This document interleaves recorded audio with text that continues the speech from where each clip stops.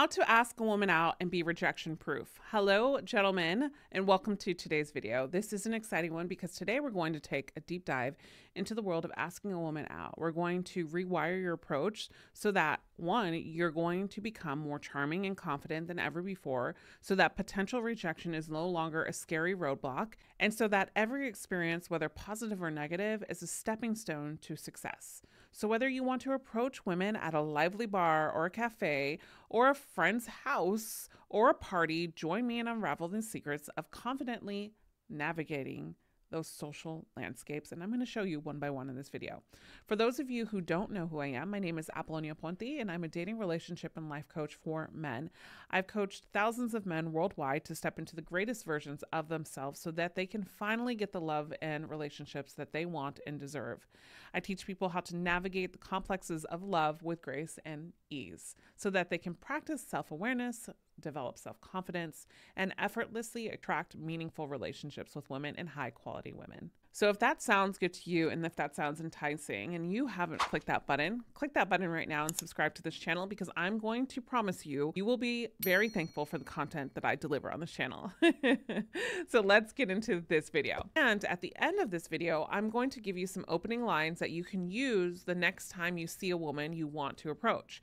So make sure you grab a pen and piece of paper and some notes, and let's get started. So let's get into it. Point number one, we have to redefine rejection. I want to start things off by reshaping the way you think about rejection, because this is actually the key to success. It's super important to acknowledge that not every interaction will lead to scoring her number, and it shouldn't, and that's perfectly fine. In fact, success in the context should not be measured by phone number exchange, but the courage it takes to initiate the first contact. That's how it should be measured. Developing this courage is what is going to lead you to incredible experiences in approaching. So let me guide you through the psychological reason of rejection and how shifting your mindset can really empower you to view every interaction as success and use it to make yourself more magnetic, they call it, and even more really attractive to women, I should say. Now, rejection it's in essence is like kind of misunderstood, or at least misinterpreted. Just because a woman doesn't hand over her contact information to you doesn't mean it's a failure, gentlemen. Some women may really be in relationships or just not interested in dating in that moment, or just not really attracted to you, because not every woman will be. Secrets out. However, the fact that you took the initiative and approached her puts you ahead of all the men who hesitated. So we need to explore how embracing this perspective transform every encounter into learning opportunities and step forward in this attraction and approaching journey. To that, let's talk about what rejection isn't. It's not a reflection of your worth or desirability. It's just a natural part of dating process, and understanding this can free you from the fear that often holds a lot of men back. And I see so many guys get in their heads about it, so much so that they stop themselves before they even try.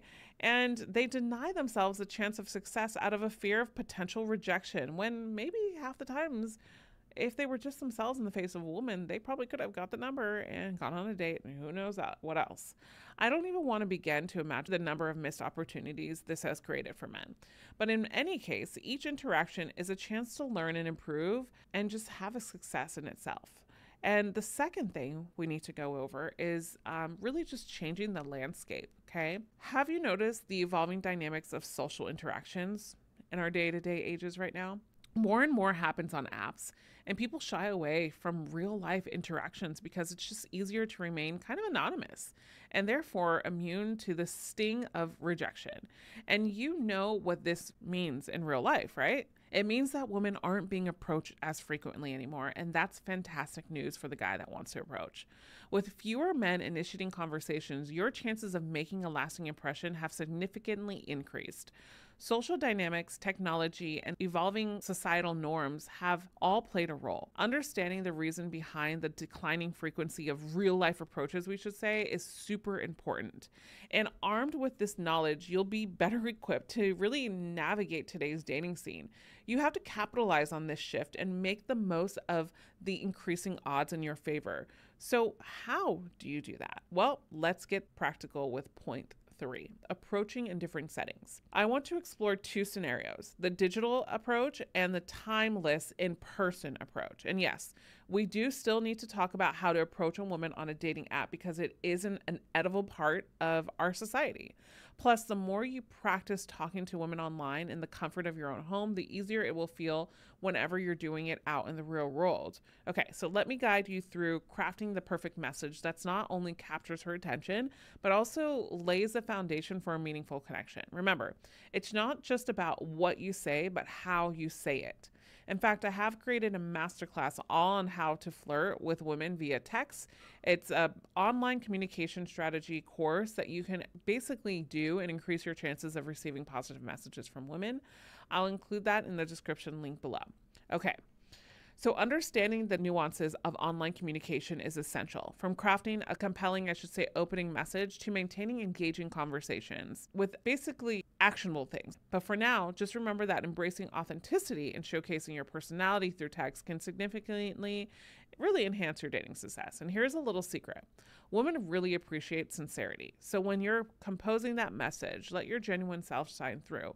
Share a bit of your interests or something that's interesting that happened to you recently.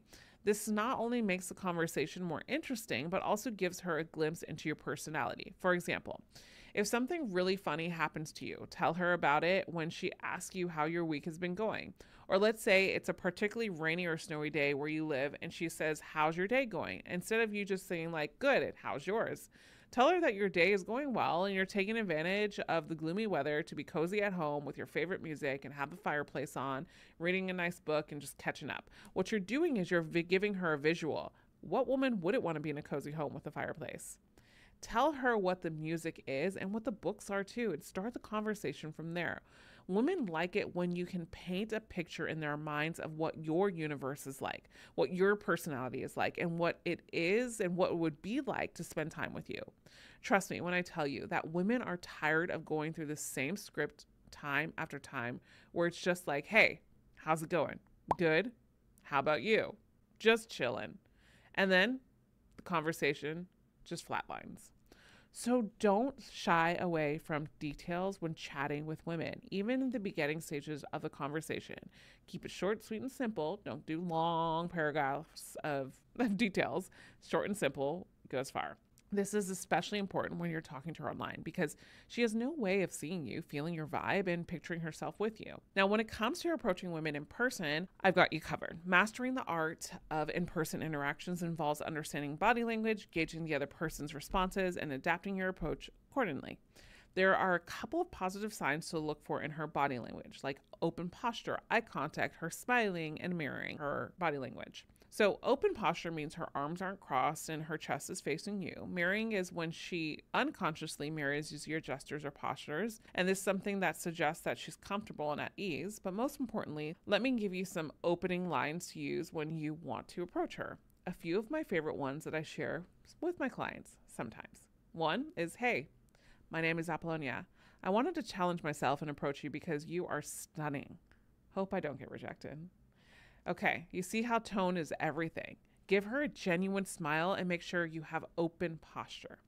Another great version of this is, "I noticed you earlier when I arrived and I told myself that if I was still thinking about you by the time my buddies and I finished our drink or dinner, I would have to come say hi." You can also say, "Hey, I'm Apollonia. Nice to meet you. I just had to let you know that you are out of this world." Or, "Hey, I'm Apollonia. Just wanted to let you know you have a great vibe about you." Or, "You have really great energy about you." Once you start talking to her, make sure that you have the body language cues that conveys confidence. Be relaxed and remind yourself that there are no stakes, really. You're just a person talking to another person, practicing actively listening, talking to people, and remember that what she says and being relevant with questions and making sure she understands your genuine interests. So you build rapport by talking about common interests, negative potential rejections gracefully, and learn from them. To go further, I really recommend you to check out that flirt course, and it's in the description below because it's really full of plug and play scripts that you can use in your all kinds of scenarios like this. Remember, success isn't about the outcome. It's about having the courage to take that first step. Armed with a fresh perspective and practical strategies, you're now prepared to embark on your journey of becoming rejection proof. As you step into the world of dating and you have this knowledge and you keep your mind open, you're going to see there's going to be more possibilities and opportunities of women. And if it winds up not working out with a woman despite your best efforts, know that it was not meant to be and you will find a better match. And honestly, you're one step ahead of a lot of other men that are not doing this because they're just not. And there's probably a lot of reasons why they're not. And I would just say a lot of men are just placing blame when they say, oh, you can't approach women these days because of XYZ. That's just them taking that and saying, I'm going to use this to hide behind it instead of embracing my masculine presence and going after what I want. Because by embracing rejection, it's a natural part of the process, and you'll find you'll be more resilient and have more human connections with women than just online dating all the time. And the more resilient you are, the more confident and the more charming you become, which makes you more attractive. So as you can see, it is a positive snowball effect. So with that said, here's to meaningful connections, memorable encounters, and the exciting journey ahead. Remember, don't be scared to be yourself. Make sure you do things that make you feel confident. Wear great clothes when you go out. And when you know you're going to approach a woman, make sure that you dress the part as well, men. This is so, so important when it comes to body language. So cheers to your success in mastering the art of asking her out and approaching her.